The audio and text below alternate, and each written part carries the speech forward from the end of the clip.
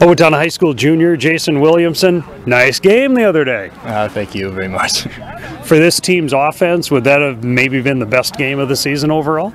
Up front, definitely. We were really physical. That was our goal coming in, and we executed really well. So we're getting better and better every week. Okay, and what is it that when you're executing well, what is the line doing well? What is the team doing well overall to create opportunities for you? They're coming out and punching them in the face right away, setting the tone early, and that's what we come out and try to do every game. When you're out there, maybe you get past that first wave, get past the line. Can you describe what your vision is like, or how you're seeing or making the feel for what you're doing out there, making some pretty impressive moves? I can't really describe it. It's just a feeling, I guess. If I see a guy, I try to make him miss or try to just run away from him. With Abe using a little bit of maybe a read option, I'm not sure if that's the right thing to call it. How does that play feel? What is Abe looking at? What are you looking at? How are you communicating to each other so you don't bobble the ball when he's kind of got it in your gut and then sometimes keeps it?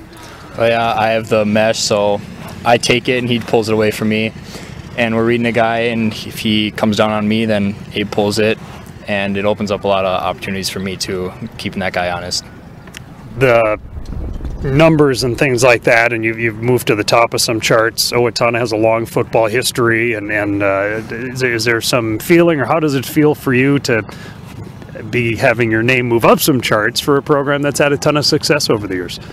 It's a big honor, but it's not really on my mind right now. Come in every week and just try to get the win. That's the most important thing. Are you tired? I'm sure everyone's tired at the end of the game, but even that last run you had in the game against Matamita, you seem to have some good speed. How are you feeling at the end of a game playing so much? I get a little sore. I don't get tired. I just get really beat up. I imagine you did some good things in the off-season to be in the good shape you're in. A lot of people do that. What was the off-season like for this team?